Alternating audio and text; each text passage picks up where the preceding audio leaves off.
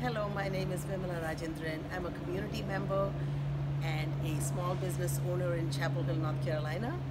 I come to you today as a concerned member of our world today into the 7th month of COVID-19, a pandemic that we feel is going on, and as a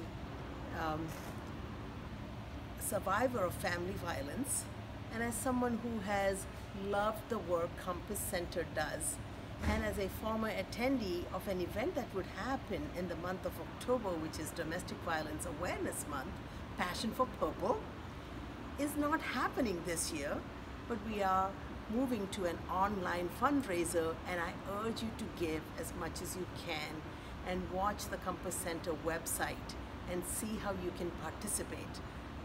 Not many of us can step out and do work in the community in these times, but you can definitely give as much as possible. Please help.